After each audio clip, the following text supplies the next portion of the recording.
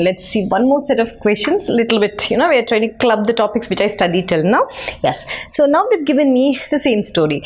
As soon as this conversion is given, see what is present on the arrow. This is very, very important. Now what is this KCN doing? What will it do? It's going to supply CN. Okay, take your pencil and write. It's going to supply this nucleophile. Okay, CN, nucleophile. Okay, then after that, again take your pencil. What is this agent? It is a reducing agent. Reducing agent, it has to add hydrogen, right, like this.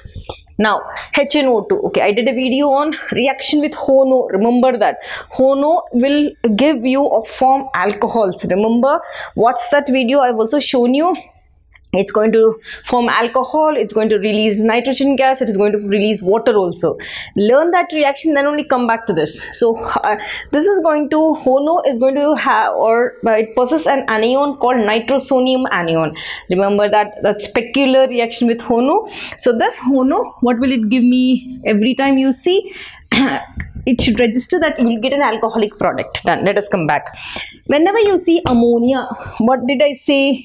We prepared one compound called amide. I said from acetic acid, when you add ammonia, this will go and form amides. Ammonia will form amides. Remember. Next, bromine in KOH. Where did we do this? We did just 10 minutes before. Hoffman bromamide reaction. Isn't it? This KBr and KOH. So these reagents are Hoffman bromamide reaction reagents. So what will bromamide reagents? What will Hoffman bromamide reagents prepare? They're going to prepare amines. Which amines? Primary amines. Okay, let us write. And now CHCl3 and NaOH. What is this reagent? This reagent basically is used in carbylamine reaction. Okay, I'm again stressing, please watch the earlier videos, then only do this. Otherwise, you will not be able to understand this. I've already done how to do that reaction. This is clubbing of all the videos together under one video. So what's that? So CHCl3 and NaOH is carbylamine reaction. So what will carbylamine reaction give me? It will always form isocyanides. So with this data, I'll start writing. Now CH3Br, it's going to supply CN. So take this alkyl bromide, and with KCN, yes, you get CH3CN and minus KBr. This is your A. Done. To this compound, I am going to use reducing agents which would supply hydrogen. How many hydrogens? 2 will add here, 2 will add here. Correct? So CH3, CH2 and H2. This is your compound B. Further, I am going to take with HONO. This is HONO2 or HONO. I said what are they going to prepare? They are going to prepare alcohols always. So take this compound directly, write alcohol. This is compound C. Simple. Let us come back. Now acetic acid with ammonia. Now how is this reaction? Basically, I'll write the reaction first. This is ammonia, isn't it? NH3, let me write as H, H2 and H. And take out this water molecule from here.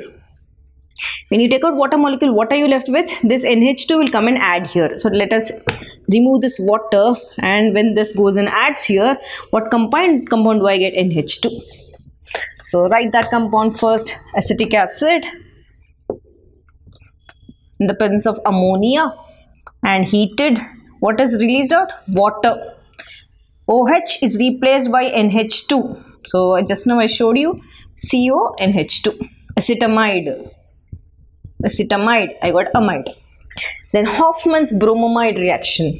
Hoffman's bromamide reaction will prepare me primary amine, one carbon less. Remember that. So primary amine, this carbon, no, this is going to come out as potassium carbonate. I told you in the earlier reaction. So what do you do? Just take like this. Just remember, this will get eliminated as K2CO3, nothing to write. You will not write anything else. You will just note this byproducts. Okay, you can write byproducts, but concentration will go more on the main products. So you get CH3 and H2. So I got primary amine. After this, what are we going to do? We are going to take CH, chloroform plus KOH. So chloroform, NaOH is given to me. Okay, done. right? Chloroform and NaOH, carbamine reaction. This is going to get converted to CH3 isocyanide, methyl isocyanide. This is how you're going to do your question. Most important, you can just byproducts you have to write, it's not a problem even if you forget, but main product should be written and labeled. So please note the question careful. First you should know what is present on the arrow, what is the role. So write that separately and you can finish off this answer.